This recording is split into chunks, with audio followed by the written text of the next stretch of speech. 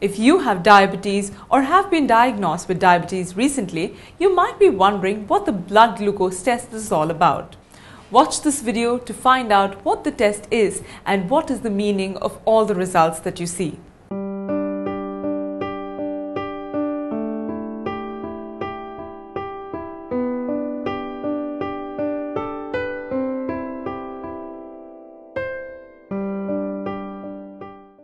With India being the world capital of diabetes, it brings to our mind the blood glucose test, which is a key player in the diabetes story. Most people have gone through this test, usually included in a panel of blood tests conducted in a pathology lab, which assists the doctor to diagnose a health condition. Here we present answers to some frequently asked questions regarding this blood glucose test. What are glucose and insulin? Glucose is the main source of energy for the body's cells, produced by the digestion of dietary carbohydrates, and is transported by the blood to all parts of the body. Insulin, a hormone produced by the pancreas, transfers extra glucose from the blood to muscle, fat, and liver cells for storage. Changes in blood glucose levels are an indicator of abnormal digestion process. Is blood glucose test the same as blood sugar test?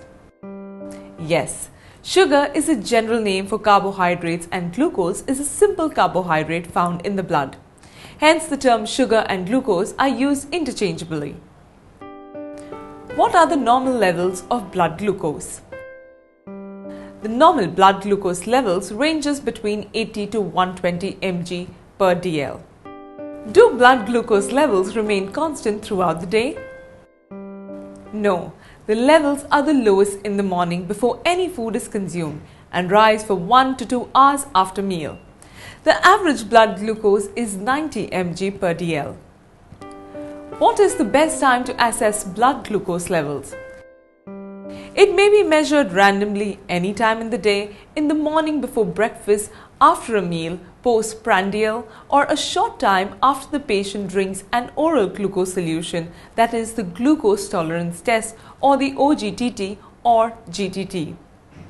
What is fasting blood glucose or the FBG? Depending on the purpose of the test, the patient may be required to fast for 8 to 10 hours before the test. What is the purpose of the blood glucose test? This test is used to screen the blood for undetected health conditions like hyperglycemia or hypoglycemia, diagnose diabetes mellitus, and monitor glucose levels in diabetics. What is hypoglycemia? It is a condition in which the blood glucose levels drop below the lower normal limit, 80 mg. Symptoms of hypoglycemia are lethargy, decrease in mental function, irritability, shakiness, weakness in the arm and or leg muscles, sweating and loss of consciousness. In severe cases, brain damage can also occur. What is hyperglycemia? It is a condition in which the blood glucose levels rise above the normal upper limit, which is 120 mg. While suppressed appetite is a short-term symptom, long-term symptoms include eye, kidney and nerve damage plus increased risk of heart disease. What is diabetes mellitus? Commonly referred to as diabetes, it's a persistent state of hyperglycemia.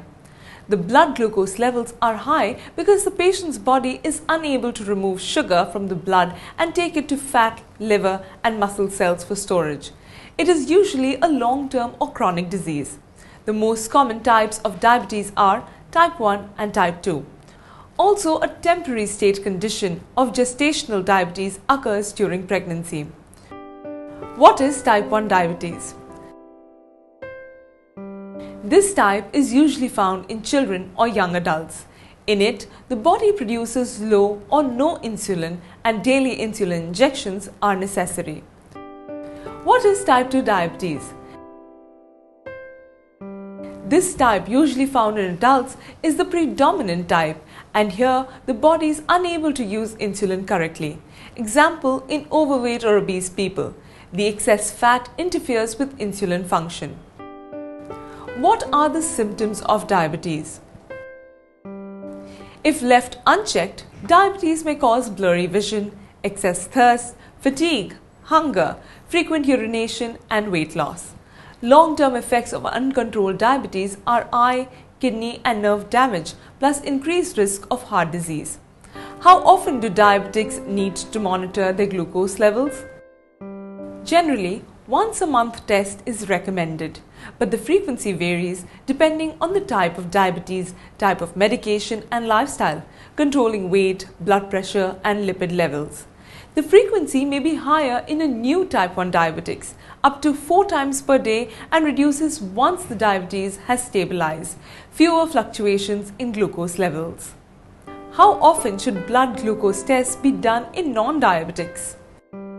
The recommendation for detecting potential diabetes conditions are: in overweight children starting at age 10, every 2 years. In overweight adults, BMI more than 25. Adults aged more than 45 years, every 3 years. What is glycosylated hemoglobin, or the GHB estimation? This refers to a lab test that assesses long-term, that is over 6 to 8 weeks, change in average blood glucose levels. Is it possible to monitor blood glucose without visiting a pathology lab? Yes, a patient can self-monitor their blood glucose levels at home. A few drops of blood from a fingertip are collected on a strip and analyzed for glucose levels by a small device or a machine. The result is presented as a number on a low-high scale. Latest blood glucose monitors can also be attached to some smartphones, which enable monitoring on the go. What are the differences between various blood glucose monitoring products? The monitoring products are often sold as complete kits containing test strips, lancets, lancing device, and meter. In addition, individual components are also sold separately. Testing strips, on which blood drops are collected and give instant color-coded results. Lancets, sterile fine needles that painlessly puncture the skin to obtain a blood sample. Lancing device, a high-speed pen-like tool with multiple skin penetration depth options that prevent cuts. Meter, battery-operated, gives a reading within 5 to 10 seconds, containing a coding chip with the ability to display and label results, plus calculate averages and storage memory. How beneficial is self-monitoring of blood glucose levels? Some studies indicate that self-monitoring may reduce organ damage by up to 30% and death up to 50% in type 2 diabetes patients. Found our information useful? If you found that the video has helped you, please like. Tell us what you think about our videos. Please leave a comment. To watch our other videos, click here. For more such information related to your health, log on to health.india.com.